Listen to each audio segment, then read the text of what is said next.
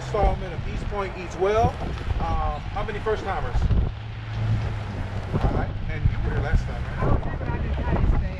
Okay. Well, welcome, halfway welcome back. We appreciate you for coming back. So what we're doing, we also have Jovita here. Hi guys, How do I'm you? the principal at Brookview Elementary, so thank you guys for being here. This is a wonderful partnership with the City of East Point. You know, Mayor Dina Ingram is also a big influential part. Of course, Brookview Elementary School, and then myself, I'm Chef Dephon. My company's called Edge. Everyone deserves great experiences. And what we're targeting here today is really educating the community on healthy eating habits. Letting you know that it's number one, health is wealth. That's what we're moving forward with. In 2019 and beyond, we want everyone to understand that health is wealth. With that being said, fresh, locally grown fruits and vegetables are an integral part of our diets, of our children's diets, because we're the current, and then our children are the future. So we want to make sure that we're setting ourselves up for success with regard to these things. So with the East Point Eats Well movement, we teamed up with Metro Atlanta Urban Farm. It's on Main Street in College Park, and East Point is right there on that little cusp. And they give us the vegetables every quarter. So today we're going to feature rainbow radish, garlic, yellow onion, and fresh collards.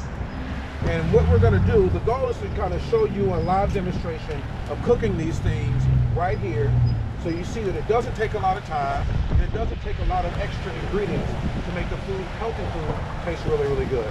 So once we finish these demonstrations, you're able to get one of the bags. Inside of the bags is everything that you see here, and you're able to take those things home. There's a recipe card in there, and you can actually make that at home for your family. In addition to that, there's some health information in those bags. There's some little goodies in the bags. So it's just a lot of good things that really take home so that you continue this process. So we don't only do it here, it only starts here. You then take this home with you and you continue the process, and then we'll have another one in March. All right, so anyone ever heard of a watermelon radish? What do you think? Why do you think it's called a watermelon radish? Because of the color. Okay. You said because of the color. Anyone else have any other guesses? It's made of water. So primarily, as you mentioned, it's called the color. So once you cut open a watermelon radish, it's red on the inside. So it's like the green on the outside for watermelon, and it's red on the inside. Same here. This one's just a little more red all the way throughout. One thing about this, we're going to do a stir fry. We're going to stir fry the collards with some onions, some garlic, and the watermelon radish. Everyone can just, if y'all can get in as best you can, it's a family affair.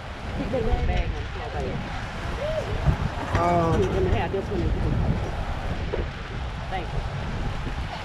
Another thing about the watermelon radish, you can also cook the greens. You can wash the tops. You can saute those with onion and garlic just like you would do kale or spinach or anything else. And that's another nice, good, healthy portion as well. So this could also be a part of your stir fry if you wanted to do that as well. So we start by cutting off both ends. And as I always, when I do my demonstrations, I always also like to show, teach a lot of cooking tips. So anytime you're going to do any type of cutting, slicing, you want to make sure that you have a flat surface. A lot of times people are trying to cut stuff on a round surface, and that's how you end up cutting yourself. So you want to establish a flat surface first. We did that. See, that's a beautiful color on the inside. Pretty, yeah. So then we want to go down and just slice.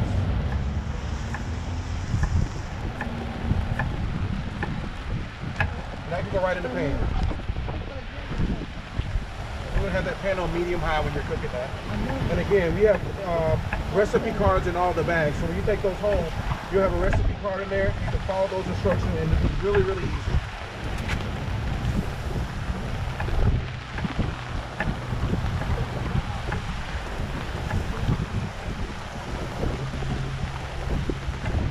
All right. Whatever going to feel.